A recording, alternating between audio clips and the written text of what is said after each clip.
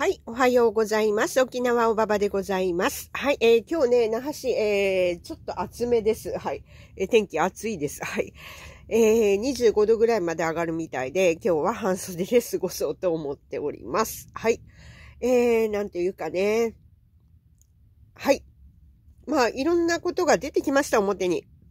はい、まあ、一番重要なことは、これね、合図なんですよ、合図。はい。何がかというと、例のね、航海ですね、航海。はい。まあ、航海しないようにということで、例のね、スエズ運河です。あれが通れなくなったっていうことを朝のニュースで、お話ししておりました。わかりますよね。はい。で、イギリスの BP ですね。イギリスの BP。はい。石油の会社でございます。こちらがもうストップすると言ってますね。ストップ。はい。運行ストップです。で、いろんな国が、まあ、運行をストップを検討しているということで、ごめんなさいね、話すっちゃって、もうね、なんか最近すごいんですよ。まあ、アレルギーが。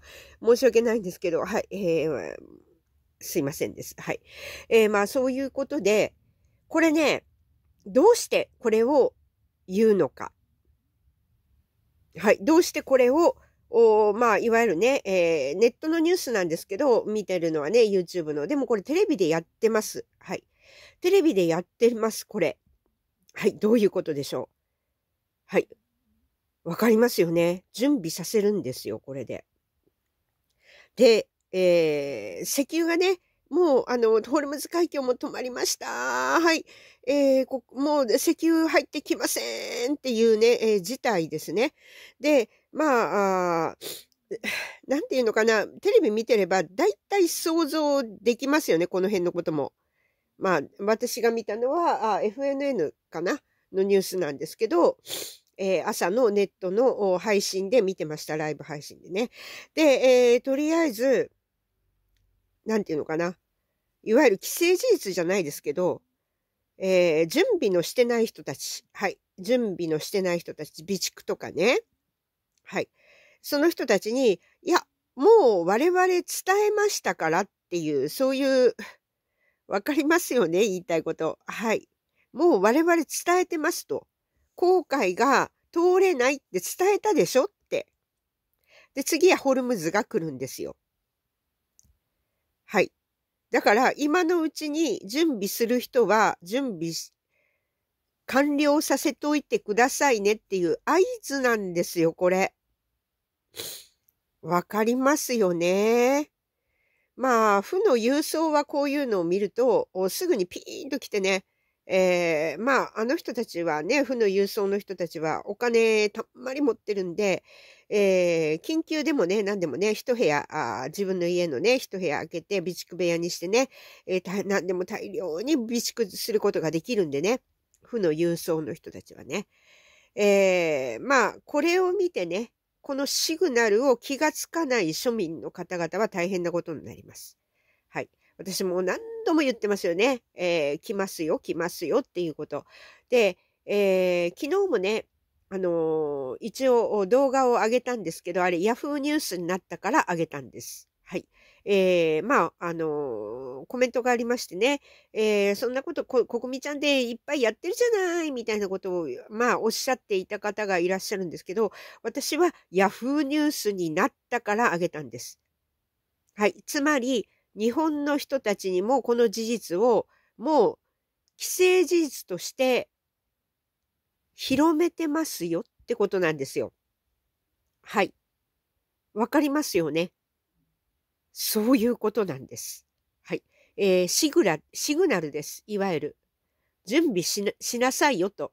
しない人たちはもう自分たちはもう言ったんだから、これで気がつかない人は、まあ自業自得だよっていうサインなんですよ。はい。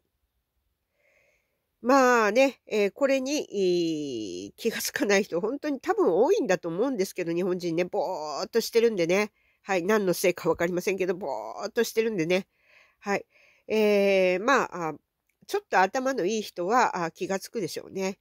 まあね、こういう情勢を知ってる人たちはね。まあそういうことでございます。あれは最後警告みたいなもんですね。はい。まあ、わかりますよね。はい。とうとう日本のテレビでもニュースでも報じ始めました。はい。つまり、時近しということです。はい。その時が近いですよということです。はい。お分かりになりますよね。はい。頑張りましょう。備蓄。はい。備蓄と、あと、いろんなもののね、準備ですね。はい。それ頑張らないといけません。はい。そして今日の2つ目なんですけど、これもニュースで言ってた、経済関係ですね。今日から日銀の会議が始まります。はい。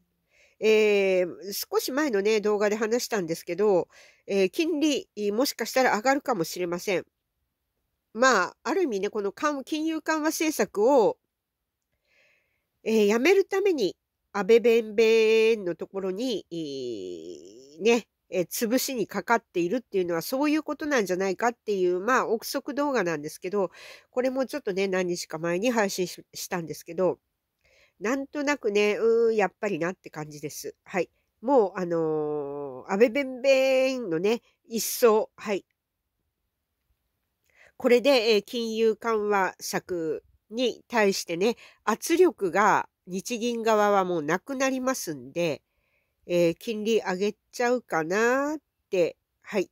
そういう感じでございます。ただし、金利が上がると、海外からの、投資は入りやすくなるんですけど、危ないことがいろいろあります。それは、わかりますよね。ローンです。住宅ローンやら、あと、企業ですね。企業もいろいろ設備投資をするのに銀行からお金借りてるんですけど、金利上がっちゃうと、返せなくなるというね、そういう事態がすっごい発生してきます。なので、お父ちゃんの嵐になって失業者が大変なことになってくると思います。これからね、もしどんどん金利を上げていったとすれば。アメちゃんみたいに、いわゆるね、アウトドア生活する人が、大量に出る可能性があります。はい。これをね、やるのかやらないのか、日銀のね、采配に委ねるということになるんですけど、はい。我々はいろいろとね、なんていうのかな、アンテナを張って生きていきましょう。はい。いろんなことにね、アンテナ張って敏感に生きていきましょう。はい。本当大変な事態になりますよ。うち関係ないよ。うち公務員だし、なんて言ってられません。はい。関係なくないんですよ。すべての日本国民に関係してきます。なので、本当に準備が必要です。この辺のことはね、いろいろお伝えしてるんで分かってるとは思うんですけどね。そういうことで今日朝いろいろ、他にもね、いろんなニュースがあったんですけど、とりあえずこの2つは重大なことだと思ったんで、皆様にちょっとね、シェアしたいと思いました。はい。